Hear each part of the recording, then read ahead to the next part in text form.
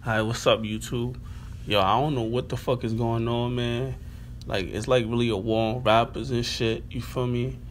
But yo, this nigga NBA Youngboy, all his music videos and all his music on his YouTube channel, which got like over 10 million subscribers and had like 9 billion views, all his videos got deleted, bro.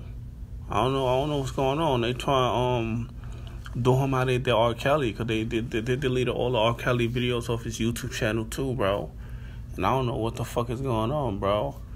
But hopefully he could get that. Hopefully they didn't delete it. It just like private it or something. But if they deleted it, bro, that's a bunch of hard work for nothing, bro. But the good thing is that they have all the videos though, like period, like, you know what I mean? But that's a whole bunch of views and all that shit down the drain, bro. And I don't get that shit, bro. Shit like that get me tight, bro. But yo, I'ma holla at y'all, man. Let me know how y'all feel about the situation. And leave a like on this video and subscribe, man.